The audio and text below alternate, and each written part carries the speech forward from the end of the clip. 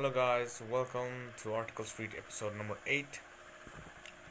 So if you don't know what this series is about, it's about me as a child when I was, you know, 16 or 17 years old, collecting these newspaper articles so that I could read it later in those days, but I didn't read it.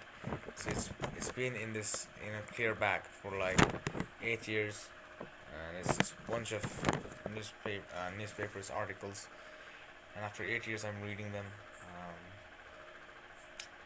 and I'm glad it happened. So because I can share this knowledge with you people as well, and it's just amazing that I can do it with all of you. So yeah, here it goes. This article is about key questions to ask yourselves about your CV. Number one, where does my CV fit?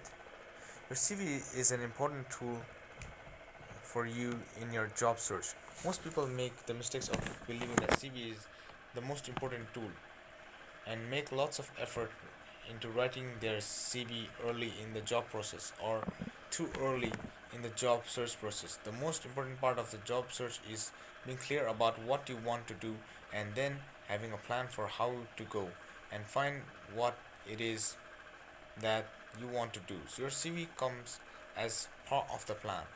How good is a CV? The CV is an incredibly subjective document, and everybody, including you, will have an opinion on it. Anybody that looks at a CV will suggest amendments for to it, and after a while you can easily get frustrated that people are toying with your CV. So when you come to an approach and a style that works, stick with it.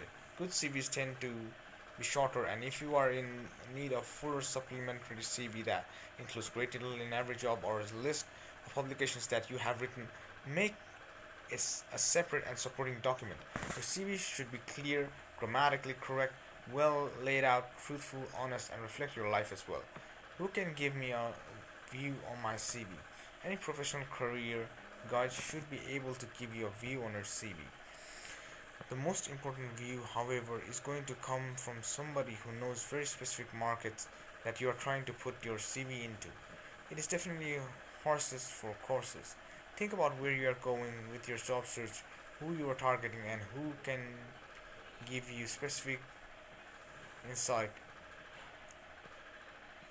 and help you tailor your CV to whom it is going. How do I show experience if I have limited qualifications? Experiences and qualifications are not really the same thing.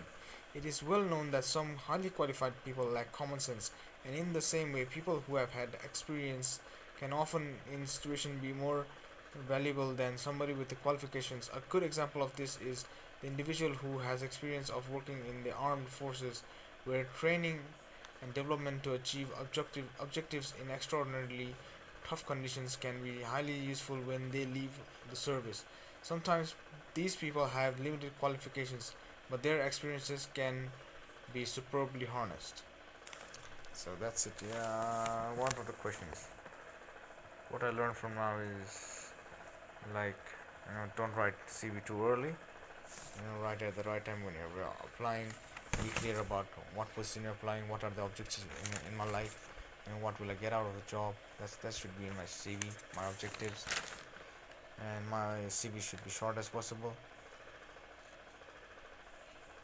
It should be specific. That's it.